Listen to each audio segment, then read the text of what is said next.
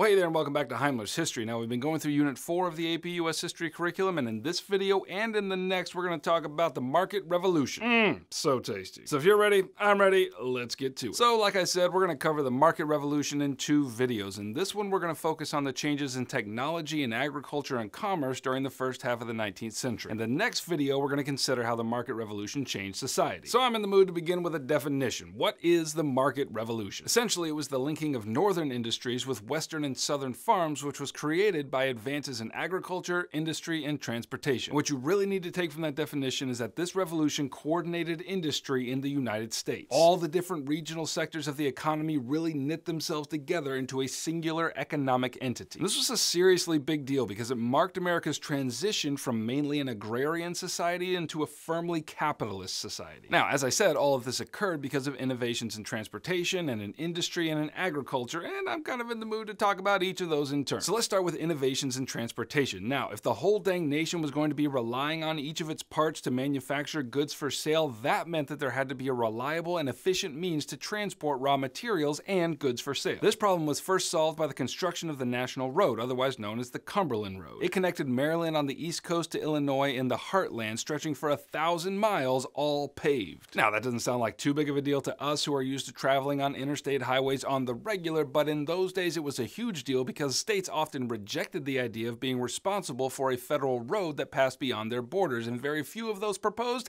actually made it into reality. Also important in the transportation category was the building of canals. Canals, in case you don't know, are basically human-constructed rivers, because sometimes a river just doesn't go where you need it to go in order to trade and get that boom boom. The most significant of these canals was the Erie Canal, constructed in New York in 1825. This canal linked western farms with eastern manufacturing and created the occasion for a flurry of canal building throughout the United States. Now, if you're going to be shipping goods and raw materials on water, then you need a reliable vehicle. Enter the steamboat. Previously, if you wanted to ship manufactured goods down a river, then it was basically a one-way trip, and that trip was dictated by the direction of the current. But with the advent of steam power and boats, goods could be delivered downstream, and then raw materials could be loaded on it, and it could power its way right back upstream. And this increased the efficiency of trade immensely. And finally, maybe the most significant innovation in transportation technology was the railroad. By the 1820s and 1830s, railroads had largely replaced canals as the main technology linking regions for trade and manufacture. And from there, they exploded like mad, and local and state governments helped this expansion by granting special loans and tax breaks to railroad companies, and in some cases, they even granted them land as well. So that's how all the regions of the nation got linked together through transportation. And now let's turn the corner and talk about innovations in industrial technology. New patent laws that protected the rights of people's inventions made the environment ripe for new technology. One of the most significant of these innovators was Eli Whitney, whose technology of interchangeable parts revolutionized the industrial sector. He first applied this technology to the manufacture of guns. Now think about this for a second. Prior to interchangeable parts, if you wanted a gun or dang near anything manufactured for that matter, then an artisan would have to make the whole item for you from beginning to end. It was a long process that required skilled labor, and if you got your trigger messed up, well then you had to get a whole new gun. But Whitney figured out that if you machined each piece of a weapon with precision and in bulk, then you could assemble all of those pieces, and then if any of the pieces failed, you could just change it out with another that fit the exact specifications. And when this innovation was applied to industry, it took off. In the 1820s, the factory system was born in America, and the revolution here was related to interchangeable parts. Factories could mass produce the discrete parts of any given item with precision, and then workers could assemble them to be shipped to regional and more distant markets. So now, all of a sudden, manufactured goods could be mass produced by unskilled laborers, and Americans were flooded with crap to buy that they never even knew they wanted. Thanks, America. Another significant innovation in the market revolution happened in the agricultural industry. Now, the first innovation I'll mention could belong to the previous category of industry, but it was a major player for agriculture as well. So prior to his work in interchangeable parts, Eli Whitney had invented the cotton gin, which significantly sped up the process of separating cotton seeds from cotton fibers, which was then thrown into a spinning machine which turned the raw cotton into yarn. These inventions transformed southern agriculture, which could ship way more cotton than previously was possible. Also on the agriculture front, a significant change was occurring in the way people farmed. In the early 1800s and for generations before it, subsistence farming was the main goal of agriculture. And this just meant that people farmed in order to feed themselves and maybe have a little extra to sell locally. But in our time period, commercial farming rapidly began to replace subsistence farming as the norm. This kind of farming focused on growing cash crops like cotton or tobacco. These crops weren't grown for a family survival because you can't exactly eat cotton or tobacco. These crops were grown exclusively to be traded at local and at this point increasingly distant markets. And cotton was, by all measures, the most important, especially for Southern farmers. And because Southern cotton was in high demand from British textile factories, this new boom in cash crops began linking not only American farms to American industry, but also American farms to international industry. So the thing you really need to take away from all of this is as follows. Because of the increasing innovation in technology and transportation and industry, the different regions of America were growing increasingly interconnected economically and increasing economic ties internationally.